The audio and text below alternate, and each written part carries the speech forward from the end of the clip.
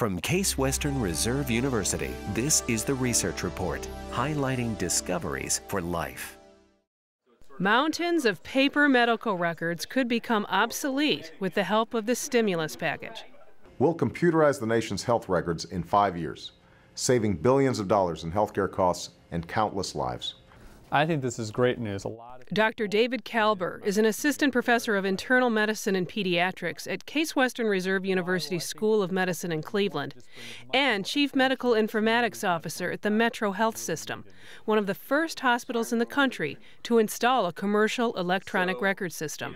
The real hope is that with health IT, or electronic medical records, it really will bring healthcare into this technology revolution side. And it's not going to be perfect, but I think when we look back several decades from now, we'll really, as we do with other industries, say, wow, look at what IT has been able to do for healthcare. Electronic health record systems have tremendous potential to improve health outcomes, but there also are significant risks and challenges right now.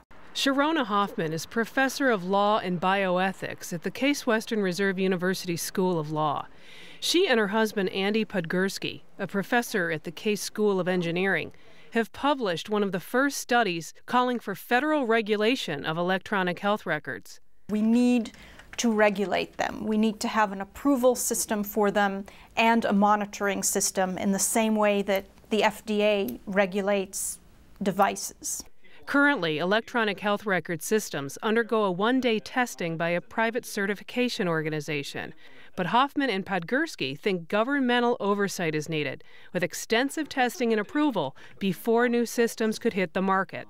These systems are really going to manage patient care. They're going to give the doctor prompts and alerts. They're going to suggest diagnoses and treatment plans.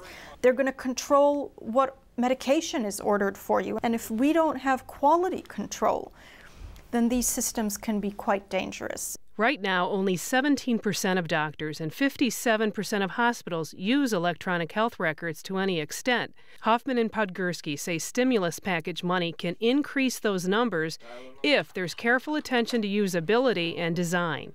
Health information technology has tremendous promise to improve patient care. And so we should also be excited about it. We just need to make sure that we go about this transition responsibly and thoughtfully. This is the Research Report from Case Western Reserve University. For more discoveries for life, visit case.edu.